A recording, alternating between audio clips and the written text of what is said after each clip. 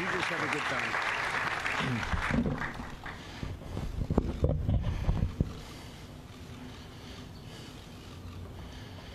Just 5 days ago, Saturday morning, I faced evil and the worst darkness of all time, right in our own house of worship, right at Chabad of Poway. I faced him, and I had to make a decision. Do I run and hide, or do I stand tall and fight and protect all those that are there? We cannot control what others do, but we can control how we react. My dear Rebbe, Rabbi Menachem Mendel Schneerson, taught me the way we react to darkness is with light. It was that moment that I made a decision. No matter what happens to me, I'm going to save as many people as possible. I should have been dead by now, based on the rule of statistics. I was in the line of fire, bullets flying all the way. My fingers got blown off, but I did not stop. The Rebbe taught me, as a Jew, you are a soldier of God. You need to stand tall and stand fast and do whatever it takes to change the world. My life has changed forever, but it changed so I could make change. And I could help others learn how to be strong, how to be mighty and tall.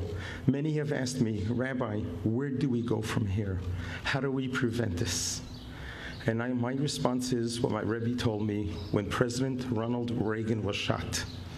The Rebbe said, we need to go back to the basics and introduce a moment of silence in all public schools so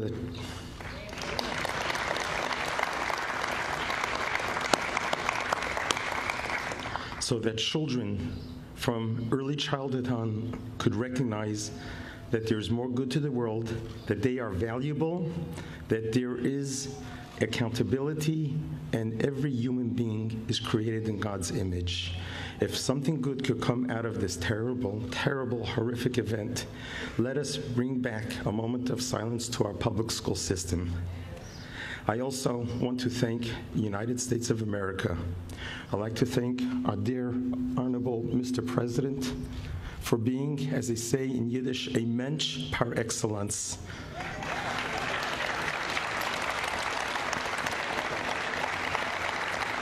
Mr. President, when you called me, I was at home weeping.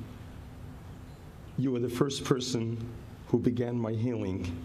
You heal people in the worst of times, and I'm so grateful for that. So beautiful. That's so beautiful. Thank you.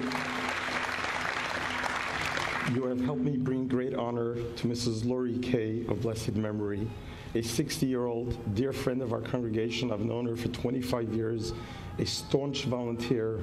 She works for the Friendship Circle, an organization that helps children with special needs. This year, on June 2nd, we're doing a march in her memory to show that nothing is going to stop us. We're going to march with victory, and you helped us bring Lori Kay great honor. And God bless you, and God bless America. Thank you, Rabbi.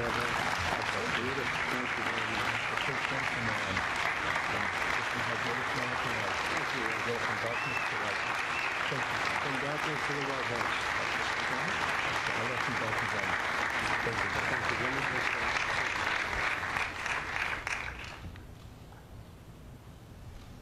Such beautiful words, a great man.